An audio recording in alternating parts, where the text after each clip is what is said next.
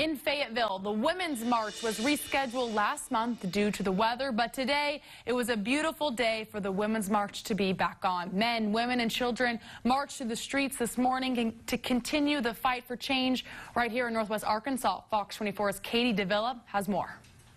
Women deserve to be equal, and I feel like everyone should be equal. It doesn't matter if you're trans or anything. A sea of locals, all different, but standing up for the same thing. Women's equality.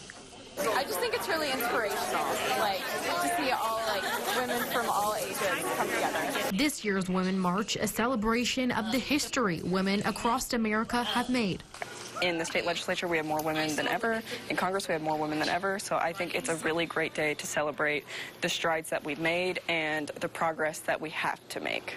40 years ago, when my husband was involved in politics and decided to change careers, it didn't dawn on me, even though that I loved politics, that I could be a politician.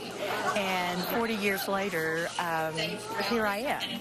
No matter their age, locals say they're proud to ignite the flame of change. So a lot of people our age don't really go to marches, and so I think it's important for us to get involved with this. These are all future voters, and it's important that people stand up and realize what's going on now and learn it now when you're younger, so when you're old enough to vote and stuff like that, you have the opportunity. While strides have been made, Wallace says the fight is far from over. Before me, there were so many barriers for women in the workplace, and now we're slowly dismantling those barriers, and it's just work that we need to continue to do to carry on that. In Fayetteville, Katie Davila, Fox 24 News. Katie, thank you. Speakers at the Women's March included politicians, ambassadors in the black community, pastors, and even our own sister station's main anchor, KNWA's Jennifer Pignante.